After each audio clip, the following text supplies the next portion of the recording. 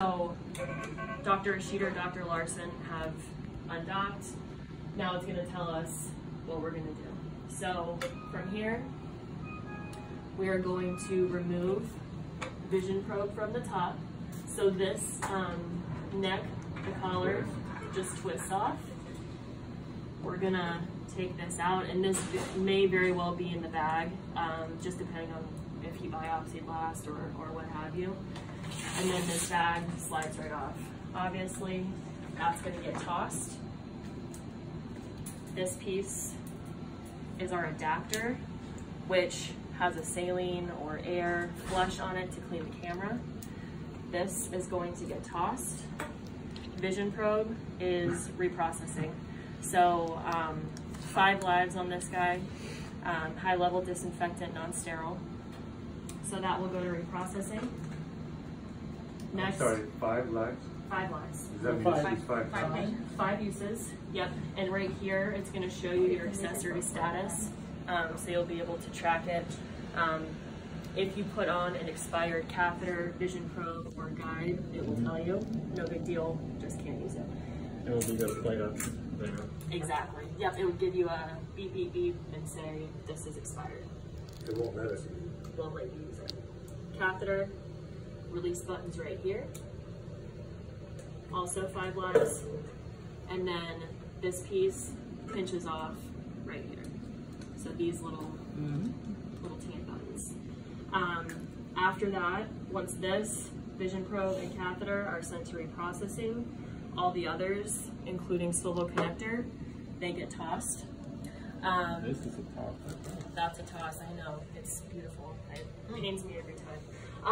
Basically from here, what you're gonna do, exactly what it says.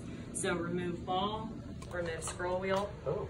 You're gonna wipe these guys down, wipe inside their housing, let it dry, and put them back in. You can use this magnet to remove them as well. Just easier if you have gloves on or something like that.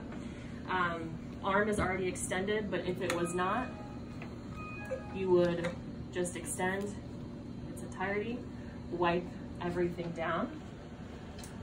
Once that is done, you will swipe. And then from here, you would go ahead and collapse the system with this arm that is really giving me trouble today. There we are. And then this, we are fully extended. I always say put it to sleep over itself, so this will come in as well. We will collapse here, and then you'll hold down 1, 2, 3, and the system will shut off. I won't do that right now because it takes about 3 to 5 minutes to boot back up. And you mean power right here? Correct. 1, 2, 3 power. Correct. Okay. Yep. And you'll know. It's very easy to see. But that is basically the tear down piece of it. Does anyone have any questions on that? Does the unit need to be plugged in at all times? Yes. So starting from the beginning, it has about a 10-minute battery life. So even when it's off and resting, just make sure it is plugged in.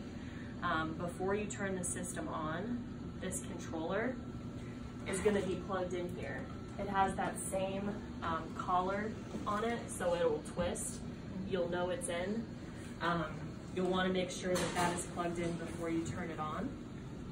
If you turn it on and it's not plugged in, wait for it to boot up, turn it off, plug it in, turn it back on. It'll let you know if you made a mistake. But once that has occurred, it's going to prompt you to move the arm.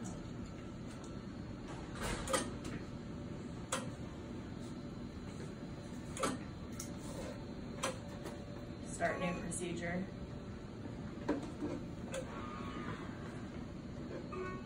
So, from the beginning, again,